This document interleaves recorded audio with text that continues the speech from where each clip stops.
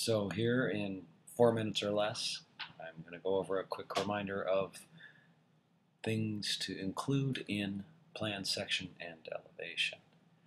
First, lay down your trace over your underlay, work out a plan, figure out columns, walls, roof overhangs, any modifications to what's underneath, and then bring through whatever's left that you're not changing.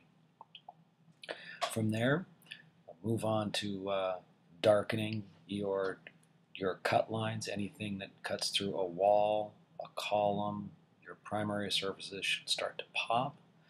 After that, add a little color so you can start to see what's where when you throw the next layer of trace down. On that layer, think about where you want to cut your sections.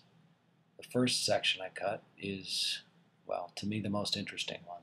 It's the one where I'm going to see the roof shape and start to think about what it feels like to be inside this space. Notice I'm going to darken my section line. I'm going to add a person in there. I'm going to add a sense of that background fence, start to think about the way the water moves, the way the trees surround the area, and add a few notes. And of course, my title block at the bottom. And there it is, a little bit of color souped up. Now, for my next drawing, I'm going to do my longitudinal section. And to do that, I'm going to lay trace down on my plan and start to bring some of the information in, some of the changes that I'm making because of that section that I had on the transverse and what it told me about what I want to do here. Namely, I want to cut through the water feature rather than try to go, I don't know, up and over it, seeing as how it's above ground. It also means I want to enhance that experience. I'm going to step down as I go in, but I'm not really here to talk about the design.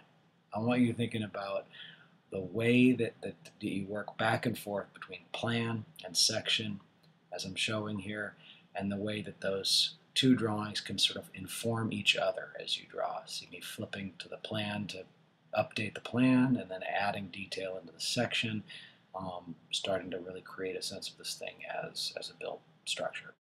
All right, same thing here as on the previous section. Add your color, darken your cut line with your sign pen, add figures so that we get a sense of the scale, and finish out the drawing.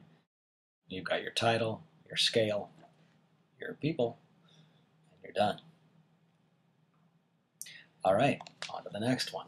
Now I'm going to take the information, the changes that I've made, the things that I've learned from those sectional drawings, and I'm going to update my plan, draw a fresh plan on top of the old one, label things, tidy it up, make sure it reads clearly. Each time I make changes to the design, I'll go back and update the plan, show the new conditions as I currently understand them. Now the last thing I'm going to do is I'm going to take my section, the one that tells me the most about the design, the way it feels to be in that space. I'm going to lay it down. In this case, I turn it upside down because I want to look at the building rather than out at the landscape. Turn it upside down, lay a piece of trace over, and start drawing the elevation. The elevation is just going to be what I see from out in the courtyard. In this case, I'm checking some of my work, adding a title, adding some detail, some color, some trees, and the elevation is done. That's not the end, of course. That's the beginning. That's one layer of drawing at 1500%, about an hour's design time. I'm not going to stop there. I'm going to look at various other possibilities for adding perhaps a layer of enclosure, screening, polycarbonate paneling, something to give it a little more of a three-season use. Notice that as I draw these, I get all the light lines in, and then I go back in with the heavier sign pen and darken up the section cut. That is, the things which are cut through in the view of the section that I'm drawing. That means the ground, that means structural elements, anything that my section plane would cut through is shown. And this is when I start to have fun with different possibilities for structure, for enclosure, and really explore the design, because now I have a real good sense of the space that I'm creating. That's what these drawings are for.